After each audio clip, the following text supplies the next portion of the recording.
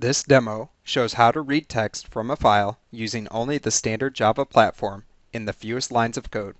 We will create a random access file, use this random access file to read text from the file line by line, and then close the random access file.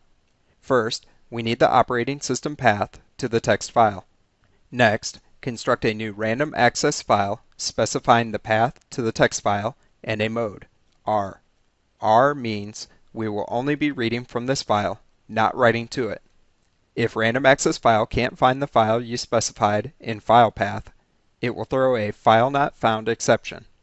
We are going to throw that exception since that situation is outside the scope of this video. Now read the first line from the text file with string line equals raf.readLine. If RandomAccessFile can't read a line from the text file, it will throw an IO exception. We are going to throw that IO exception since it is outside the scope of this video. Line will either be the next line in the text file or null if we got to the end of the text file. Since we want to read all the lines of the text file, construct a loop that for each iteration checks if we have hit the end of the file and if not, reads the next line. Now add in the processing step. We will print the line to the console, but you would do other processing on each line.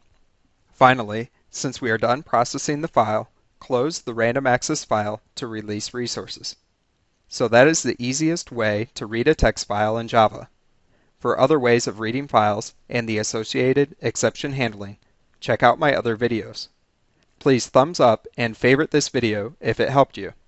Subscribe to my channel, CBT TJM, for more programming videos.